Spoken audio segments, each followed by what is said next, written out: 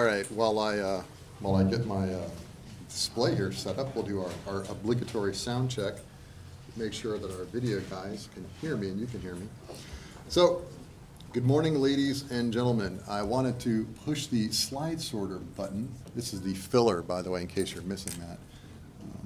Where is the view? Oh, wrong application. You can't do slide presentation in Word. It doesn't work. Hot dog, he can be taught. So the first thing I have to tell you is I got my start in COBOL, and at least that started with the letter C. All right, that's the worst joke of the day. Challenge accepted. Oh, all right, and he's got like 2 hours later on. So anyway, my talk today is going to be on the security operations, the SIM, and the security architecture use case development process. I actually use this in work every day. I'm the director of the security operations team for Slate Consulting. We're an MSSP based in Virginia Beach. And we actually deploy SO on our platform as an augmentative tool because the commercial SIM that we use just doesn't do what the onion does. This talk was originally put together. I've just finished my graduate program with the Science Technology Institute, and this was like one of my capstone presentations. And I've got all the alphabet soup you could possibly want to go along with that. But as Phil mentioned, the Blue Team Handbook is not on this page because it didn't really contribute. The book that I wrote 3 years ago, well received. Hopefully there's some people in the room, and if you have a copy and you have ideas for version 3, I would love it, and I would love to be able to cite you as a contributor. So what is my agenda? What are we going to talk about here today? I'm going to talk about the process of building a security operations use case and making that stand the test of time. So I want to tell you a story of why I actually thought this was a useful talk for a professional development conference and a group of professionals. Many years ago, back in 2007, I was working for a Medicaid payer provider, and we bought our first SIM. We spent $1.4 million. Let that bake in your noodle for a minute. $1.4 million. 4 years later, we had implemented maybe 35 custom use cases, and we had maybe 30 data sources coming in, 28 of which were commercial data sources. And we had a falling out with the vendor, so we replaced it. At that time, I had 497 pages of actual use case documentation. Okay?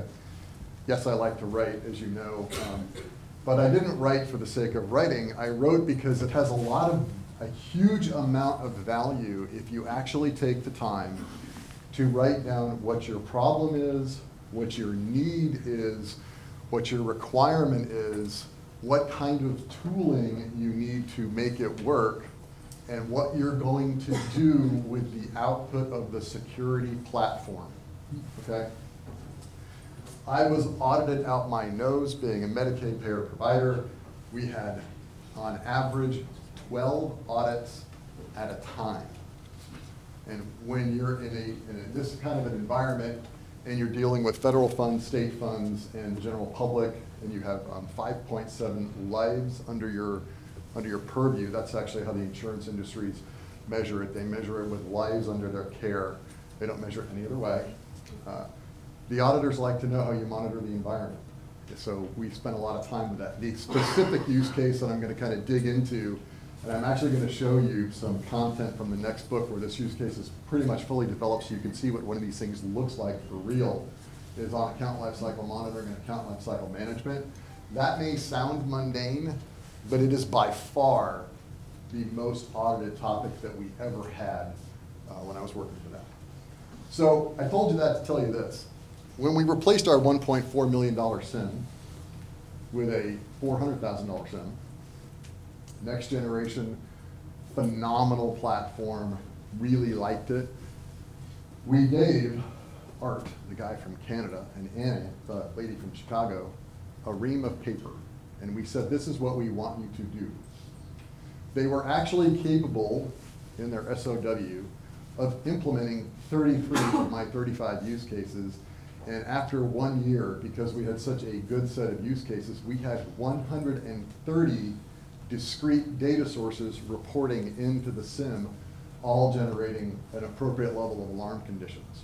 Meaning, since we had taken the time to write out what made a difference for us in monitoring account management, and we could most importantly, emphatically and with passion, explain to every administrator of every one of the 268 information systems that we had, 143 of which had their own account management sub-functions, why we needed this, it was a whole lot easier. The vendor liked my use case model so much they now use it internally with all their clients. And I ran into them at a Gartner conference and I said, you guys still using that template? And they're like, oh yeah. So that's kind of nice. So when you think about where these things come from, you've got systems analysis and design. Is IT a complex system? Yes or no? Yes. How many information systems does your business depend on? I don't know. But I do know this. There was a study done recently, probably about 3 or 4 years ago. I wish I actually had the source, but the study talked about in the Fortune 1000, your typical user has 17 account username and passwords to memorize. That's pretty huge. How many do you have?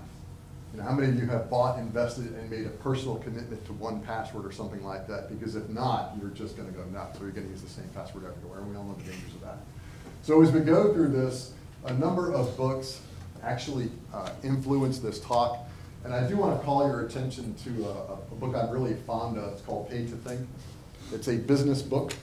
And one of the things in the Pay to Think we talk about is there's a chapter on being a learning organization. So that chapter was actually kind of influential because it really helped me to kind of put some of these thoughts together. So a use case embodies or brings forward a requirement. And I do like this feature of the Mac. I can show you my personal favorite on this chart is the one with the blue chair.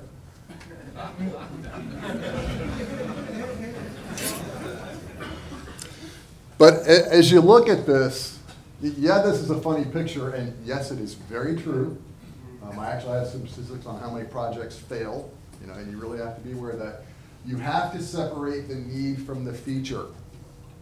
And when you're working in the business of producing a use case and providing some instrumentation and assisting someone in doing and implementing a technical control that supports an administrative control, which means you're turning the wrench in the system so it tells you about a condition because you want to know if that condition is supporting and conforming to policy. That's what that sentence actually means. You really have to know what the need is, not the feature. The need is what you actually must do. So when we build use cases and when we build information systems and when we design a security process and when we create a dashboard and when we go turn on auditing in a system and when we're going to go do something with the data, every single auditor asked me, what do you do with the alert? I never met an auditor that didn't ask that question. What we want to do is realize that we are building little mini software things. We are. If you look at the idea of building a dashboard, you may say, oh, that's cool. I'll just look on Randy Franklin's site and I'll see the account lifecycle events and I'll make a dashboard of that. 3 weeks later, okay, it will drive you nuts. Because when you really get right down to it, it's not just Windows. It's every other system you have that manages an account or a privileged entity or something like that. So requirements is the name of the game. And the use cases embody or bring forward and embolden those requirements. So I gave you a couple ideas here of how projects fail. You can do research on your own to get these numbers of what projects fail and how projects fail and things like that. But I can tell you this. $1.4 million, I had one guy monitoring the SIM. Guess who that was? Anybody want to guess? You. Correct. I had 5 other things to implement. I couldn't implement the SIM. 37 real use cases later, 130 data sources later, 1 year, one vendor, $400,000, we had 4 people monitoring the SIM 6 by 12. Okay, that's pretty huge when you look at the fact that you articulated what you need, you understand the mission of the business, you understand the components of the value chain, you have instrumentation coming in from the things that make up the value chain, and you can actually bring them forward into monitoring consoles.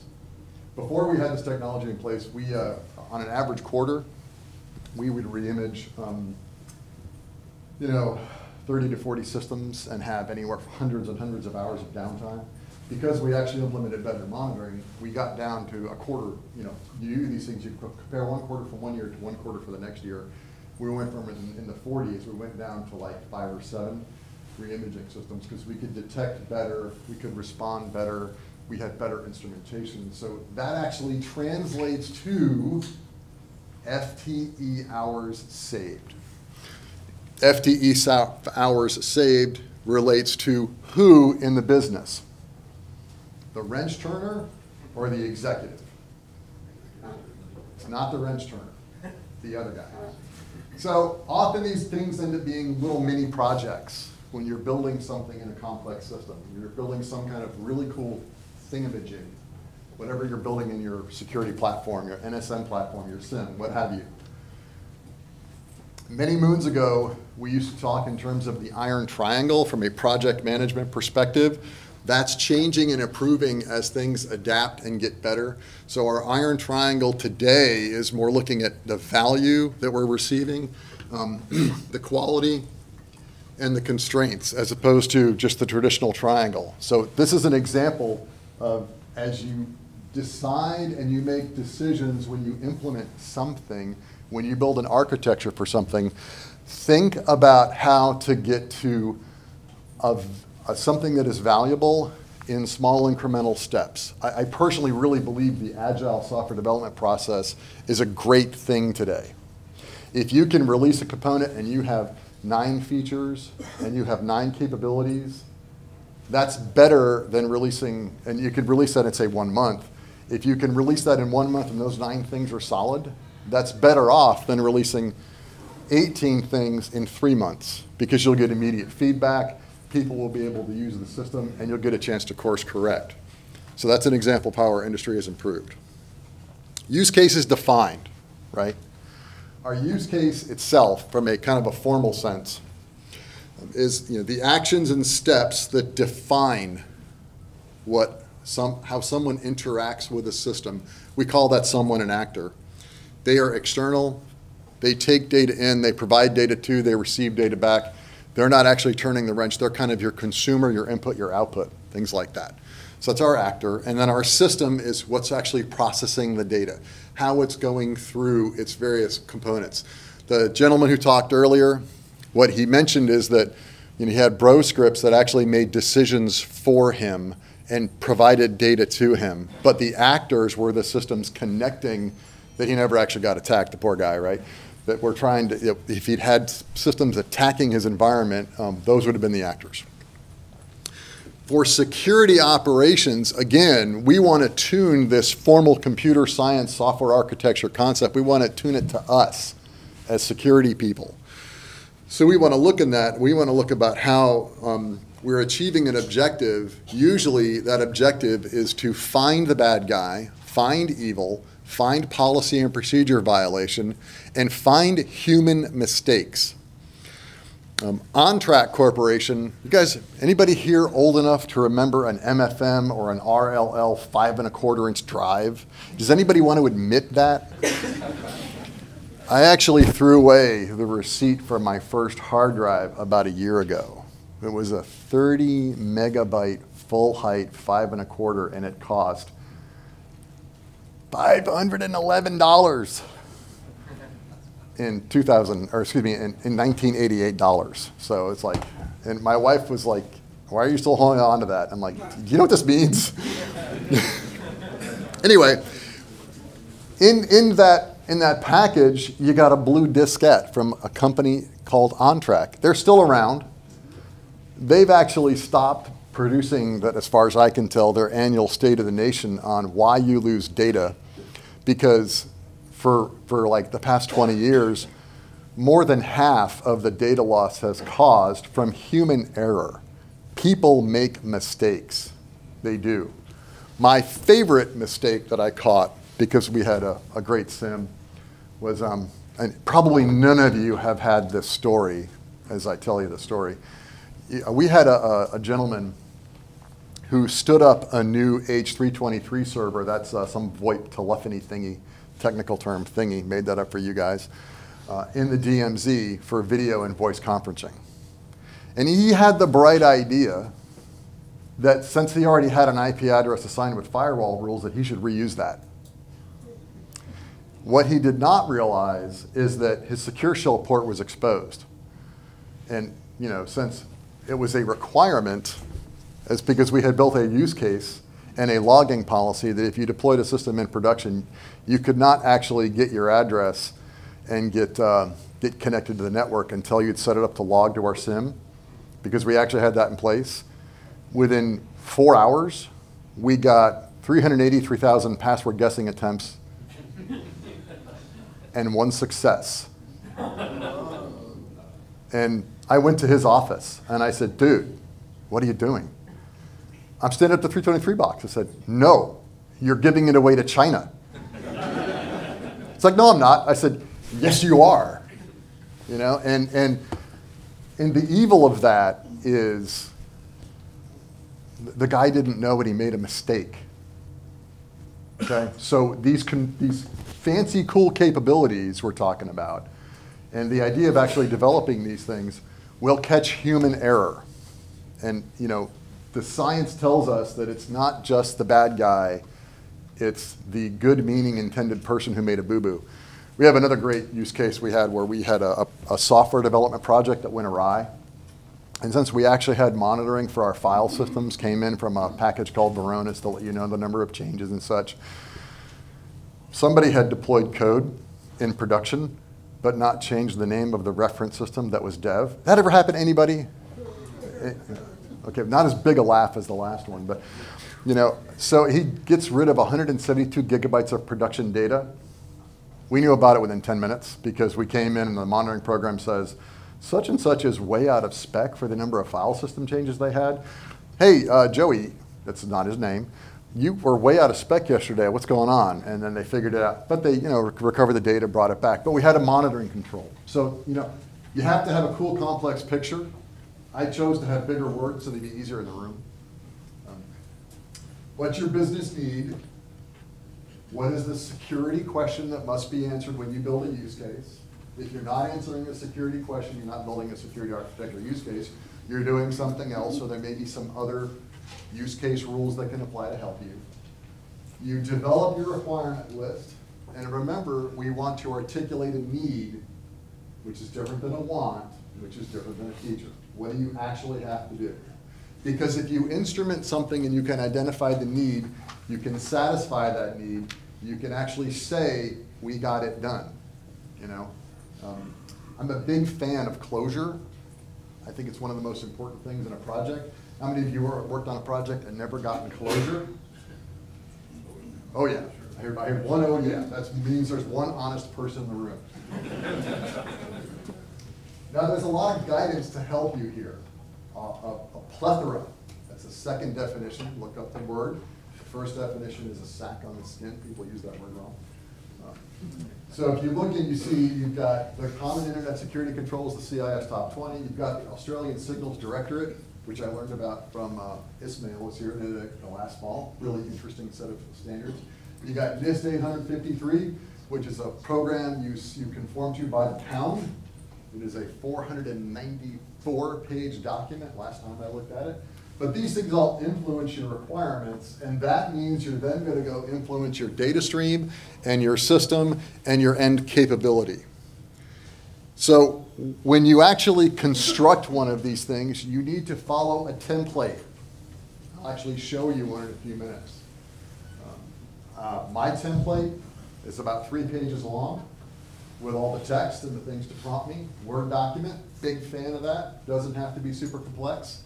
The name, the purpose, what are the requirement statements, and you'll see on the right-hand side things that are germane or that relate to the security monitoring function. So again, we're taking a traditional approach and we're applying it to our knowledge domain. We also have something unique as security people. We do want to try to see if the use case and the monitoring and how it relates to the kill chain. Because if we can understand at what point we're instrumenting something in the kill chain, and if you're at the point where you're acting on objectives in the kill chain, that's kind of like game over. They've already gotten in and they've owned the house. The better off you can push something or do something earlier in the kill chain, the better off you are. So that is actually a very helpful thing for our cathartic thought process. Use cases have a place in the library. Use cases need to be scoped appropriately. You do not want to build a use case that says monitor account lifecycle. That is an epic failure.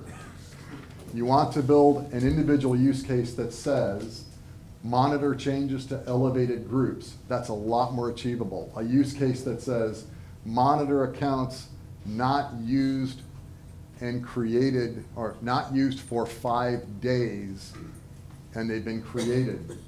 You want to build a use case that says monitor for accounts being disabled within 1 hour of the termination notice. That was the second most audited thing we ever dealt with in our environment.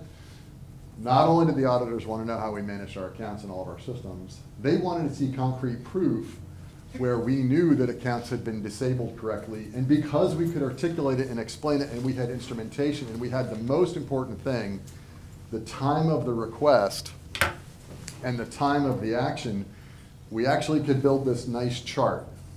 And what we found, because we put some thought process in it, was 97.2% of all accounts were terminated within 83 minutes of the notice. I just gave you two very important parts of a security conversation. A measurable metric. We're taking this concept of monitoring account management, et cetera, and what is our metric? What percentage of success do you have, and what is the duration? And is the duration within the acceptable time limit?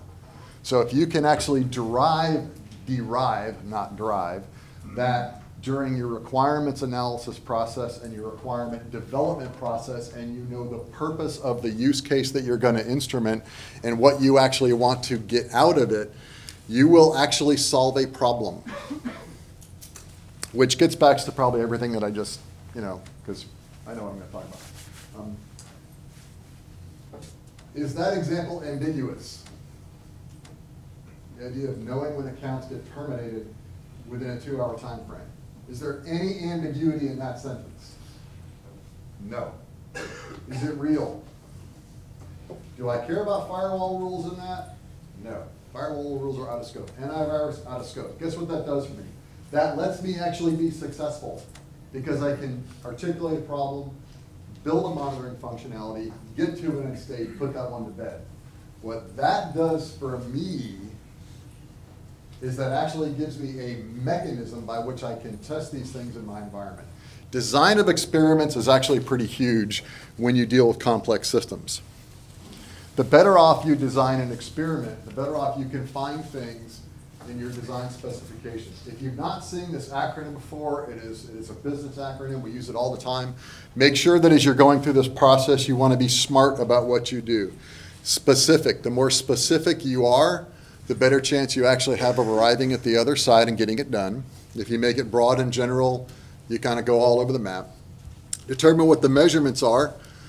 I will also tell you that one of the challenges I've faced in the 25 years that I've been in IT, actually I think it's more than that, I had a birthday last month, it's probably 26 years now, is metrics.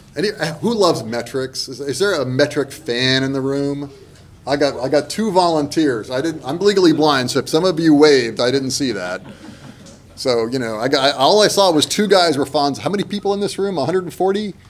So that means 138 are not metric happy. Well, I'm telling you, they take a little longer, right? But if we can actually produce metrics, guess what we actually have? measurements for our security program.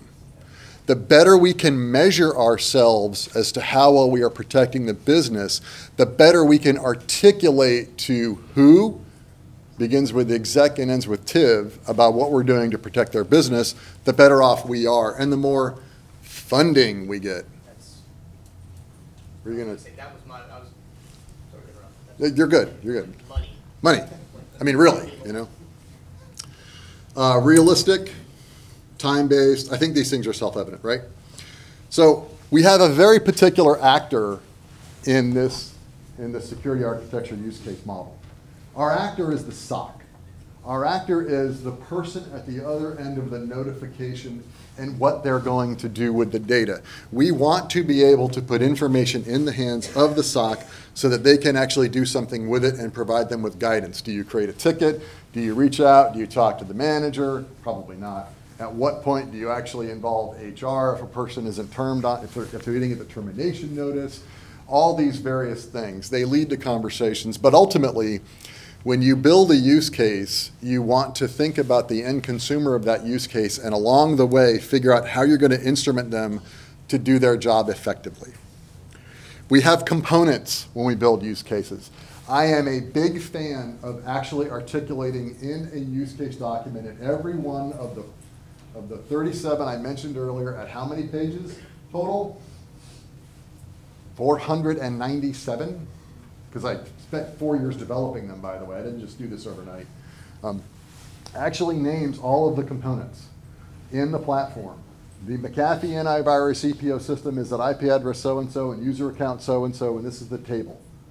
Because when I need to go change it, when someone broke it, and when someone at the other end of my SIM platform or my NSM platform changed something, and they didn't tell me, how do I go talk to them about what they, will use a polite term, broke? Okay, how many of you have lived that lesson where you built something in year one, somebody changed it at the beginning of year two, and your stuff doesn't work? Has anybody experienced that pain in the room? I saw one courageous soul waving their hand in the back, right? But that's why we take the time to write this stuff down. You know, it does make a difference because you want to know how these things work. You also really want to know if your monitoring isn't working, where did it break? These things are very complex. You know, building these things into SIM platforms and NSM platforms and all the sensors you need and the rule sets and disk space. You know, anybody ever run out of disk space? That's kind of important too, right? Also, a lot of these platforms tell us things that are not inherently obvious. Does anybody in the room own a Palo Alto next generation firewall? Well, again, two brave souls. Now, if you're instrumenting your Palo Alto firewall and you want to provide that to your SIM or your SOC or your NSM platform, how many times have you had to explain to people what the word alert means in a rule? It does not mean the Palo Alto is giving you an alert. It means the firewall admin told the NGFW, you must turn this feature on to write it to out so we actually get a result. So reference data makes a difference. When you look at use cases for account lifecycle events, you look at the data process, what occurs in what order, you actually draw a picture. There are a lot of moving parts. And for the SIM SOC security architecture, NSM world, it is well worth it to write out the moving parts and to draw a picture. There's actually a very, very nice illustration on the Second Onion site. If you haven't looked at it, you should. Somebody created a nice architecture diagram and it tells you where all the stuff flows through the system. Very, very nice tool. But for us, for account management, account lifecycle management, you actually have to turn on the policy. You actually have to get the Windows log. You actually have to go get the data from Windows. How many ways can you actually get data from Windows? There's at least 5 that I can think of right now. You have to send it in. You got some TCP communications. You got some latency. You're going to have to fight with your Windows admins who don't want you to be pulling data every 2 minutes. They want you to pull it once a day. That does not meet an objective if you pull security data from a platform once a day, because what is affected? Your time to detect and your time to respond. You know that because as you write out the use case and you write out the requirement and you come up with a measurable target, and that gives you, as the security professional, the ability to engage with a particular system administrator on paper to explain, this is why we need your help to implement this function for our security program so we can do effective monitoring. So what does it look like? I put in a couple of screenshots in here so we could see what some of this stuff actually looks like. We actually have auditing turned on. You can actually see this data. For every system, you have to make sure that the system is in fact instrumented. You have to turn on various policies. In one commercial SIM platform, I just grabbed this as an example. You look at the name of the rule. Yes, they spell behavior wrong. I didn't do that. Some various thresholds, the unique pieces of information they're looking for in their platform. A panel to bring things to your attention. There's enough information here in an alert panel or a dashboard. Something suspicious happened. Failure to log on to a disabled account and it's red. Is red good? No, red's bad. Once you have the basics implemented, you can do something more sophisticated. This is a more sophisticated example where you have an account is created, and then is this deleted? Account created and deleted, right? Yeah, created and deleted within a very short amount of time. Is that suspicious? Oh yeah. Do you want to know about that? Oh yeah. What kind of evil happens when that happens? I don't know. For the onion, right, we've got all the data. It may not be as easy to get, but you got it. You can go ahead and search for it. You can find it. This happens to use the event to syslog mechanism to get it into the onion. We can actually go get it. I tried 4 methods. By far, this was the easiest and least painful. And yes, I did try the OSEC agent, but it just kind of drove me nuts. But it worked, and I could get it. And from there, are you actually getting data? We mentioned earlier you want to know if your system is working. As part of the tooling for your SOC function or your SIM function, tell them look at the dashboard once a day. Make sure you're getting data at some volume so that you know your monitoring control works. And then you look at it and you say, hey, we've got dashboards too. These happen to be 4 event IDs that you can't read them, I'm sorry. There's little numbers over there. So yes, you can actually see the account lifecycle event. So, even here we can actually go create these types of things based on the event ID numbers, and you know what that looks like. So you can find these things. There's dozens and dozens of other use cases you can actually create. And what I wanted to do was to show you a bit on what these things actually look like. If you're going to go talk about these things and build this stuff out. This is in the next book, by the way. So this is kind of like an author preview. This is the template, a purpose statement, a problem statement. I have prompts in here. Describe the business objective problem that the use case will address. That happens to be in my square brackets. And then I have guidance on what you want to do in actually developing one of these use cases. So as you go and do this in your environment, you take a template, you put prompts in yourself for yourself so that you actually build this kind of stuff out correctly, and you are building things and you're being consistent. What are the discrete objectives? I personally, in my template, I have the SMART acronym. I put it in my template so I can pick the things out that I want to do and give myself a self-check. I look at what am I actually going to communicate to my security operations center on the other end? What's the rule? How do they go look for it? What are they going to do with it? That's very important. All of the various component names. If you've ever been in a business where you've managed a SIM platform over time or an NSM platform over time, how many of you only have like 1 or 2 things reporting to the platform? Is that common? No. How many of you have more than 25 things reporting to your platform that's under your care? Anybody want to? I see many, many hands up. More than 100. My personal height was 130, and which is amazing to me, but it was. And we did actually see some hands at more than 100 for those of you just not turning around.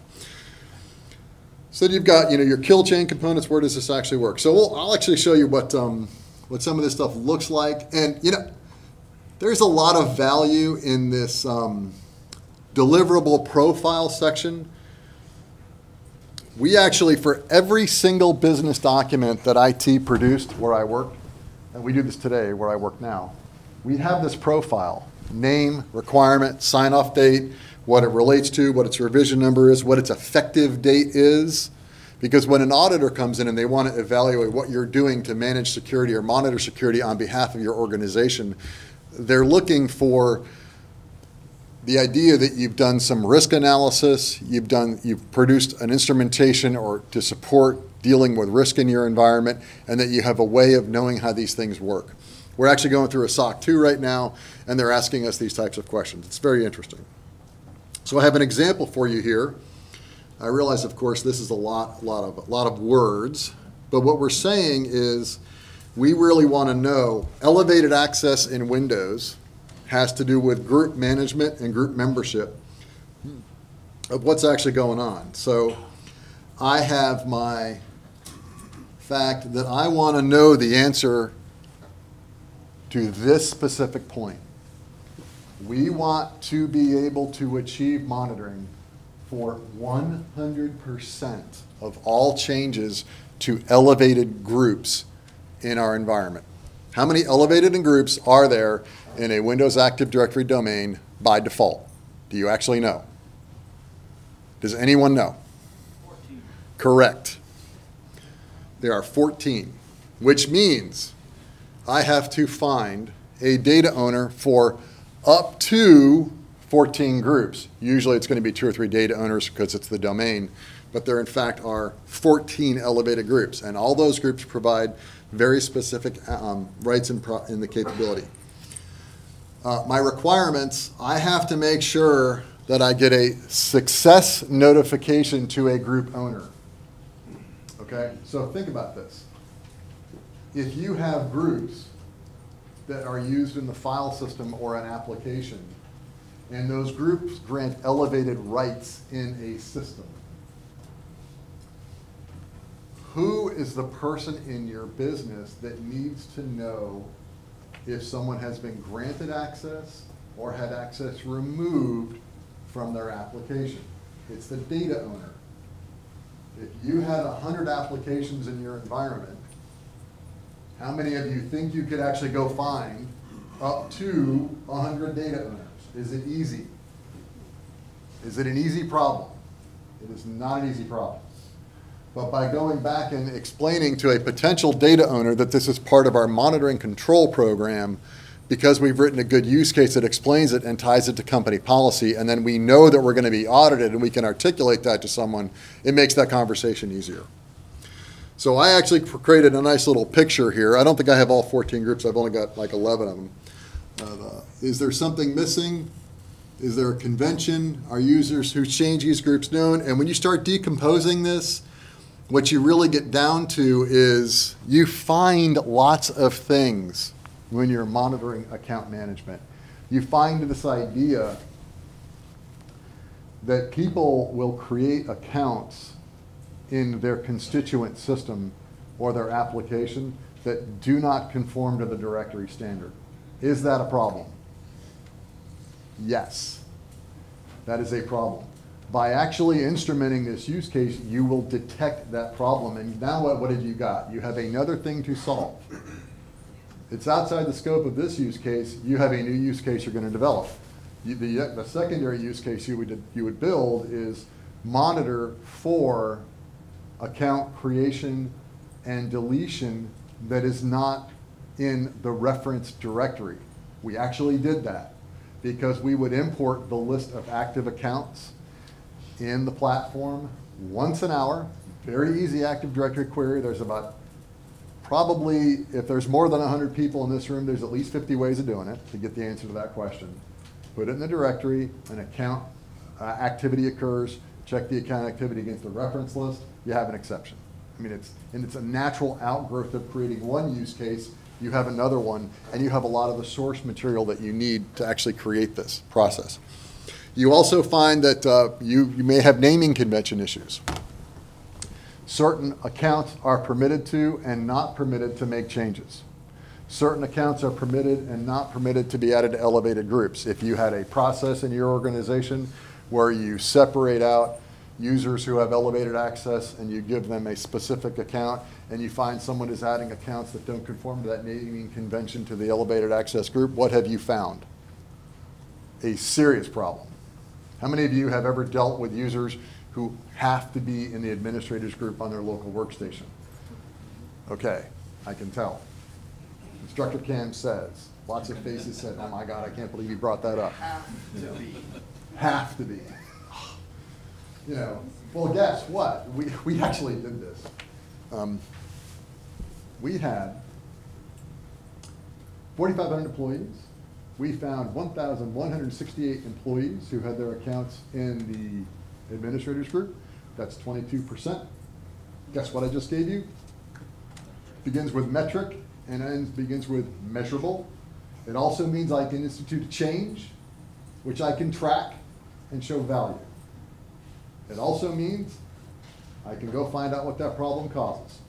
Inappropriate software installation, not conforming to policy, and a huge amount of risk. My favorite case was the business director in Georgia. I'm sorry, she was in Georgia.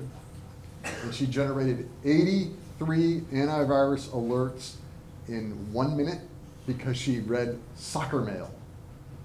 I don't know what soccer mail is, but she compromised her entire section because she was reading home email on the company network, and the whole office is just kaputski. That's a technical term, kaputski. You know? A little multiculturalism for you there going on.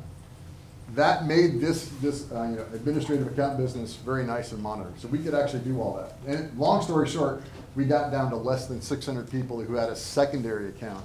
And we got down to a very, very low rate of people who had their login account in the admin group. But because we actually had these models and these capabilities and these ability to pull this data in and do something with it and tie it to a program and an audit control, and most importantly, we knew why the user needed this, and we gave them a 9-page document with 17 compensation mechanisms of how they could get software to work with their standard account. Modify this, go do this, and we taught our service desk. We actually made that problem pretty much almost go away. We ended up with 8 tax people. And if you've ever interacted with tax people, they're very conservative. So we thought our risk was pretty low. Ladies and gentlemen, I'd like to thank you for your time. That's my talk on the security operations use case.